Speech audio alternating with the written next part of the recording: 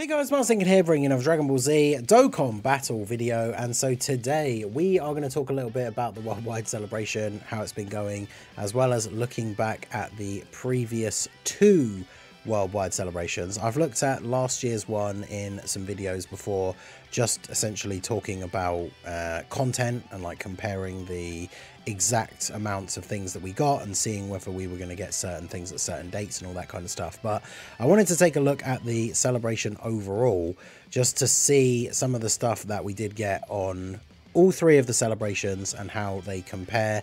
Also talk a little bit about, you know, what, at least from what I remember, the thoughts were on those celebrations at the time, because it is kind of funny to look back and see celebrations that at the time I think people were not necessarily super hyped about, and then of course as things progress and we get the next celebration and all that kind of stuff, opinions can change over time. Like, I think a lot of people have been very disappointed with this worldwide celebration overall in terms of the amount of content, the pacing of the content, even like so far the difficulty level of the content. Like, I've seen quite a few people complaining that we haven't really gotten any particularly difficult stages so far for any of these new events. Obviously that depends of course on your box, like how easy certain events are going to be for you, but it'll be interesting to take a look back, because we look back to last year and we had the worldwide celebration based around time travel and the Future Saga. And I remember when this celebration was going on last year, there were a lot of complaints about different things, right? So obviously the headlining units for last year were the blue Goku Vegeta that transformed into Vegito Blue, and then LR Zamasu. Of course, you know, the Goku and Vegeta will probably go down in history as one of those units that they certainly seemed like they could be very interesting and very cool on release, but they have a terrible transformation condition that even to this day, like, using them, they can work sometimes if you're trying to use them, but their transformation condition is still incredibly annoying, and often at times, you know, you just can't get it, and that will directly cause you to lose runs by not being able to transform them. Funnily enough, Zamasu probably aged, well, I wouldn't say the best, but he aged better than these guys, and I would say sort of Hope Trunks.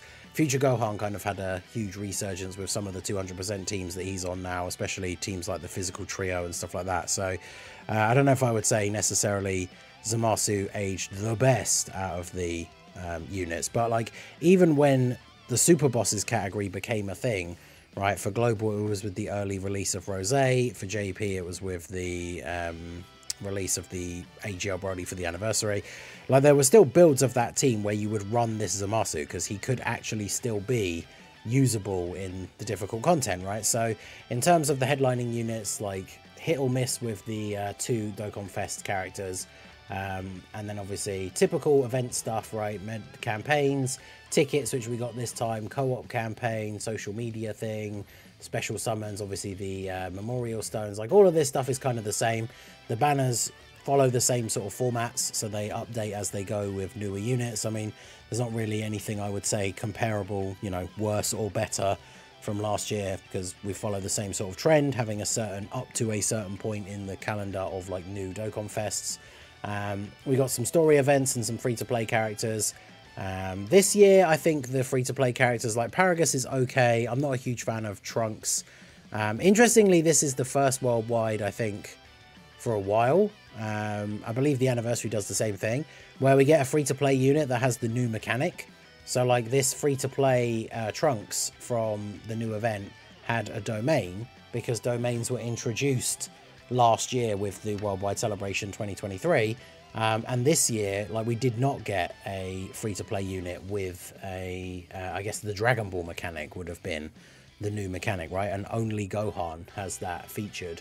A lot of the other stuff was the same, like the event to get extra stones per day, link levels, EX skill orbs, and stuff like that. So one event that I definitely want to talk about for this, comparing the three celebrations, is kind of like the unique special events that we got. So for last year, for the Future Saga Worldwide, we got the Divine Wrath and Mortal Will event.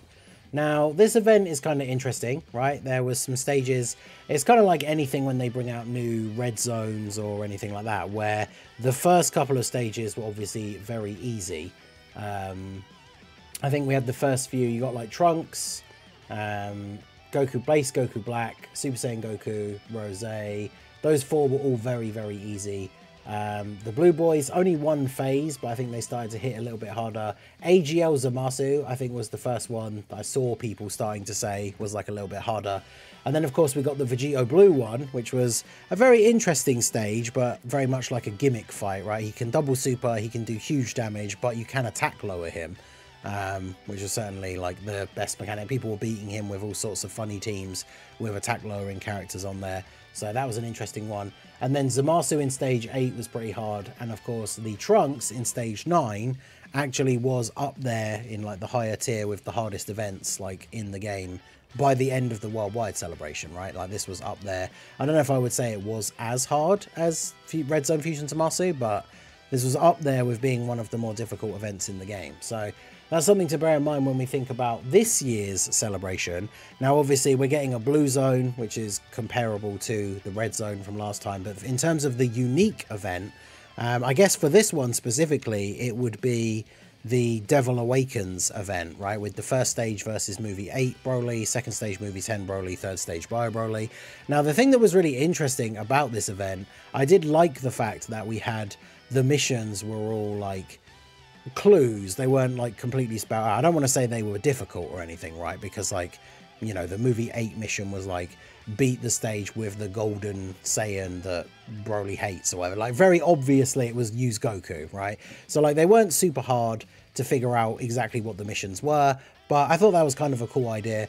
And the fact that by bringing certain characters on your team, at least in the first 2 stages, you could either buff or debuff the boss. Like I thought that was a pretty cool idea. So the event itself, however, in terms of the difficulty, I mean, I guess stage 1, when you're using a Super Saiyan Goku for that mission and he's getting the big buff, like could be quite tough.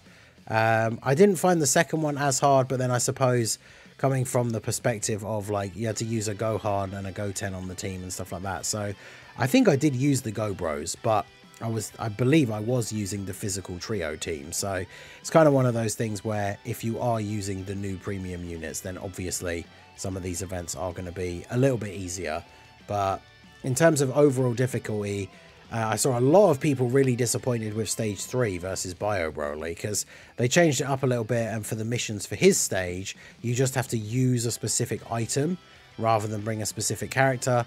And yeah, just overall, the event definitely did not feel as difficult as some of the other ones, the other 2 stages, right? So that's interesting. That was the unique event from the worldwide last year. Now, if we bring up the worldwide celebration from 2022, the cooler worldwide celebration, my general recollection, because this is the thing, I don't want to try and rewrite history here as people will often do, like on Twitter, people will, like I can imagine people saying, if you've ever seen anyone during this worldwide celebration saying that like this worldwide celebration is really disappointing, last year's one was like awesome, it was so much better.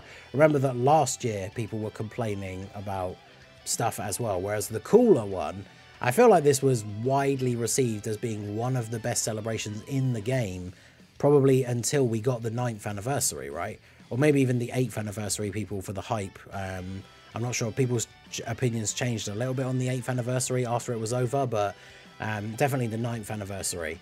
The units were really good. Cooler was super good at the time. Birdcoo was obviously really good at the time as well. The introduction of the Dokkan X Carnival format, I guess, is one of the things that people were not necessarily sold on straight away, but is obviously something that has carried on and been like tweaked here and there as time goes by.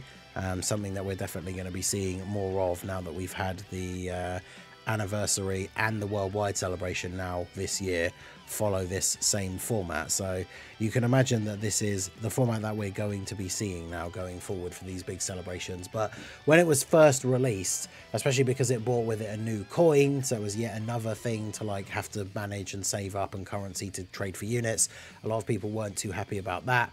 But the units were very good.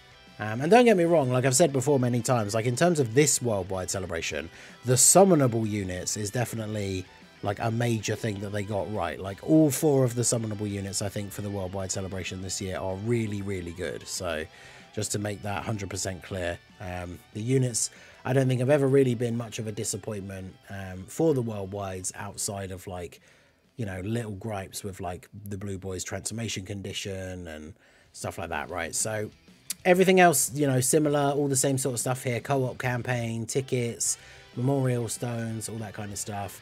And then when it came to the unique event, we got the Wicked Bloodline Red Zone. Obviously, last year we got the Dismal Future Red Zone. This year we got the Blue Zone. The main thing last year was this: the Fighting Spirits of the Saiyans and Pride of the Wicked Bloodline. Now, this was the other thing that I can say I saw in the cooler worldwide celebration that had people a little bit mad for some of these, right? Because this was this event where you had to use specific characters in order to do like extra damage, right? So like you could only use certain characters like Goku Family and Namekians. Heroes from the Cooler's Revenge movie do increased damage. Now, obviously, this is designed, it's a gacha game at the end of the day, right?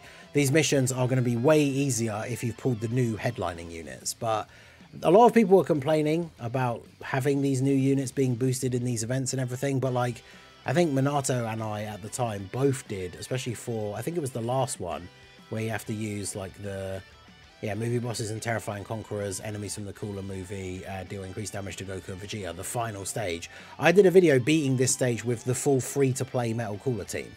So, like, it was a lot more difficult, and there was a lot of RNG. Like, you know, if you got the wrong unit got supered or something like that, you could die, for sure.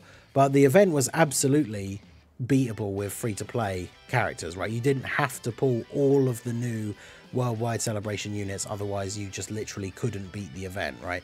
Certainly easier if you pull the new featured units, but as we say, right, with a gacha game, that's the kind of thing you would expect, right? So this was the unique event for that celebration. Relatively difficult, a relatively decent level of difficulty. Obviously, depending on whether you pulled those new units would depend whether it was going to be easier or not. But yeah, overall, relatively decent. Now, the other big thing outside of the unique events is things like the Easy A's, right? So for this worldwide, Namek Goku's Easy A at the time, really, really good. Full Power Frieza was actually really good. I think he kind of got underrated a little bit, but he was definitely solid at the time. The Physical Cooler, I think this was a sub Easy A, right? Because another character can bring Zoom Z Awakened through this event. So the Part 1 Easy A's for the Cooler Worldwide Celebration, pretty good. And then for this worldwide, we got the AGL Zamasu and Tech Transforming Trunks. Trunks was kind of a weird one because this celebration introduced this new meta of really difficult events that were short and like really difficult from turn 1. So Trunks being a stacking unit didn't really help him out very much in the meta that was kind of being introduced with this celebration. And then of course when it came to this year's worldwide, the main Part 1 LR, the main Part 1 Easy A was of course Int Broly, who I think a lot of people very, very disappointed. I think especially now that we've seen the physical Goten and Trunks Easy A as the Part like 3 Easy A, they are like considerably better than Int Broly. Like it's crazy the difference, right? So going back to the Cooler worldwide, bunch of the similar kind of stuff in terms of events and campaigns and all that kind of stuff. Then we got the Extreme Z Awakening for the AGL Metal Cooler. Now, this guy was pretty good on Easy A as well, at least at the time, right? Because these big celebrations all essentially seek to buff like one big category. So with this one, it was Wicked Bloodline. This guy worked really well on the team. Last year, of course, it was kind of a combination of like Future Saga, Time Travelers, Realm of Gods. And then this year, obviously, has been movie bosses and then kind of movie heroes, Kamehameha, like that, those kind of teams. So this guy at the time, very good and worked very well on those teams. Obviously, getting more of the stages. We got the free-to-play characters, Easy A's. And then I think that was it for Part 2 for last year. And for the 2022 Cooler one. Then for the Future Saga Worldwide Celebration last year, we got Future Gohan's Easy A. remember that we did also get in part 1, I should mention, with the Zamasu and Trunks, we did get their sub EZAs, and then with these guys we did get the other units as well, like the Tech Super Saiyan Trunks, I think Gawasu and Zamasu, some other ones as well. So a lot more EZAs, right? Yeah, this is it. With this Extreme Z battle, we got these guys, and we got Vegito Blue, Tech Vegito Blue, and STR Rose. And then I think in this one, that was all for the part 2. So far for part 2 in this celebration, we got what? Tech LR Broly's EZA. I think that was it, right? And I haven't forgotten somebody. And then part 3, as we move into this final part, we've gotten the Prime Battle LR Bio Broly, who EZA'd straight away. We got the free-to-play Bio Broly EZA, and we got the Goten and Trunks EZA. Now, the Goten and Trunks EZA is really, really good. The Cooler Celebration, revamp of some story, last red zones, STR Coolers EZA. Now, at the time when this came out, this was crazy. Like, this guy was really, really good, had been a great TUR on release. When he got his EZA at the time, he was arguably up there as being one of the best EZA TURs in the game. Kind of funny, actually, considering that that was the Part 3 EZA, and then Goten and Trunks this year are kind of in this same situation. And then, of course, we used to have Chain Battle back then.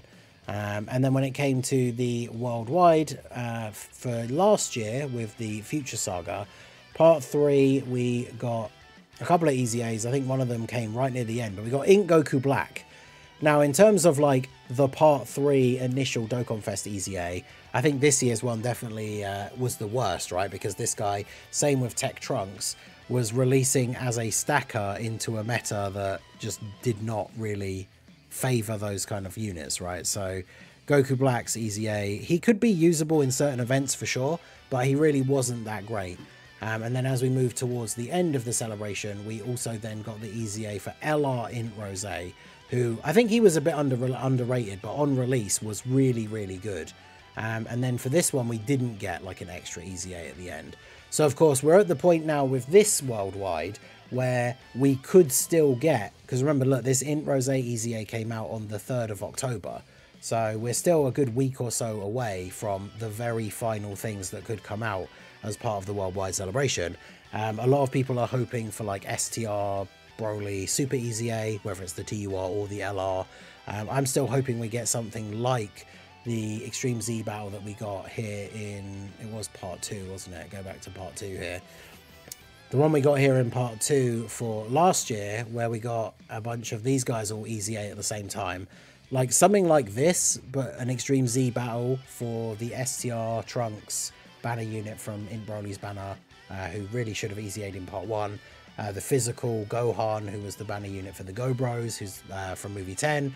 And then the Tech Krillin from the Bio Broly movie to obviously help out physical Goten and Trunks. Like, all 3 of those units realistically should have EZA'd. So hopefully we're going to get some kind of like extra Extreme Z battle thing here to EZA all of those guys.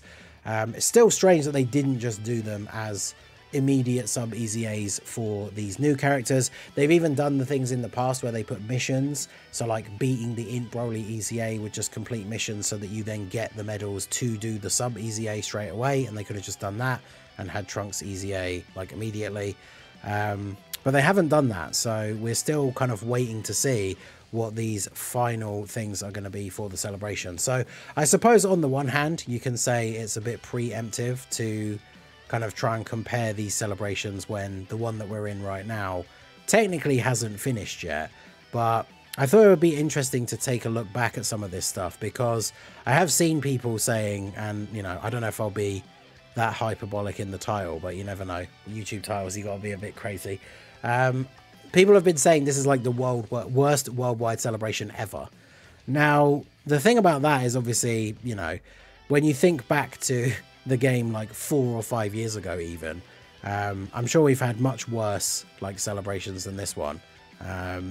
In fact, like a lot of people, I'm gonna have a video coming up to celebrate the fact that we're going to be syncing up fully very soon, going over all the top 5 or top 10, however we break down the video, global W's and global L's of the past. And a big one that's going to come up that we'll talk about is the worldwide celebration where Super Saiyan 4, Gogeta and Physical Omega released on both versions at the same time, but obviously released on global with the to be released leader skill, which was a huge controversial move that a lot of people still reference now as being a massive global L. So there's definitely been worldwide celebrations that have been more controversial, I guess we could say. But overall, the general consensus in the community seems to be one of major disappointment. This celebration seems like it's been way more lax in terms of overall content. The pacing has been really bad. Like, we have gone times where there's been almost a full week without anything else being introduced. And we've talked about in the past, you know, there are arguments on either side of this, right? Like, a lot of people don't play the game every day, or even if they do, they play for like 20-30 minutes maybe. So it's not like we need to have a constant, like, multiple things must come out every single day, otherwise the game's dead. Like, that's definitely not the case. But it wouldn't hurt, and we've talked in the past about how easy it would be to add content when it comes to things like adding category missions for some of the difficult events and stuff like that. Things like that are very, very easy and low effort to do and keep those people who do play a lot engaged. But when you look at even just straight up things like comparing to last year, the number of easy A's that we've gotten so far, like, the number this year is just way down compared to the year before. So whilst I am still expecting something to be revealed in the next week or so, whether it's going to be a super easy A, whether it's going to be those sub easy A's, obviously we have no way to know. But as it stands right now, it definitely feels like this worldwide celebration has been incredibly disappointing. And I would say, just from my own personal experience, again, taking out like the summonable units, because I think they did a great job with summonable units this year. I think they're all really good. But in terms of the worldwide celebrations the last 3 years, Future Saga, this movie one, and then of course the cooler one from 2022, I would say out of the 3, this one feels like it is the worst one. So let me know what you guys think down below in the comment section. How have you been enjoying the worldwide celebration? What do you think about it compared to last year with the Future Saga and the year before with the cooler movies? Let me know all your thoughts down below in the comment section. And what, if anything, do you expect to be announced to end this worldwide celebration? I know a lot of people are hoping for like big surprise reveal of like Namek, Goku and Full Power Frieza's Easy A, because of course they were previous worldwide celebration LRs. The worldwide celebration LRs before them were the Vegito and Boo, who obviously have Easy 8 already. So that would be kind of cool, but if that's kind of the only thing that gets served up as like, here's the final thing for next week, I don't feel like, as cool as that could be, and they could be the 2 best new Easy A's in the game, I don't think that's enough to save the celebration. But let me know what you guys think down below in the comment section. So that is going to be it for the video, guys. This has been the Masked Ningen. Smash that like button, subscribe to the channel if you are new, check out all the links down below, and I will see you all again soon. Have a good one.